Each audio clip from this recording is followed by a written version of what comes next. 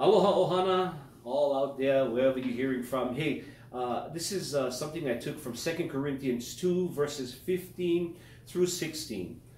It says, "Our lives are a Christ-like fragrance rising up to God, but this fragrance is perceived differently by those who are being saved and by those who are perishing.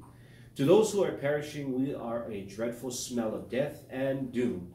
But to those who are being saved, we are a life-giving perfume, and who is adequate for such a task as this."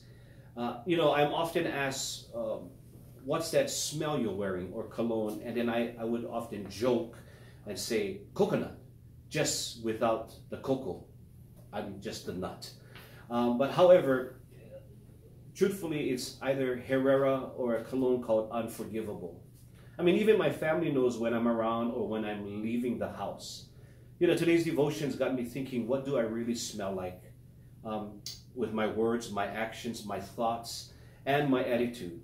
I realized one thing, that ministry doesn't have to exist unless I realize that ministry is not really about others. It's about me first.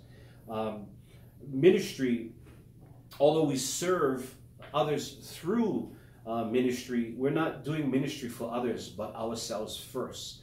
So in other words, we can't change a person if our hearts are not willing to change. The most dangerous part when it comes to our aroma is that we're so used to our smell that we don't even smell it anymore. We become so comfortable with our daily responsibilities that we don't even want to change. So my encouragement, when you go around in public, at home, with family gatherings, what kind of aroma are you carrying around with you? Is it that life-giving aroma or fragrance of Christ, where people can smell love, peace, patience, joy, kindness, goodness, gentleness, faithfulness, and self-control? Is it a smell like a pikaki lei, that sweet, fragrant smell? Because other than that, we may just bring in the smell of death, that smell of hate, that smell of bitterness, that smell of anger, that smell of unforgiveness.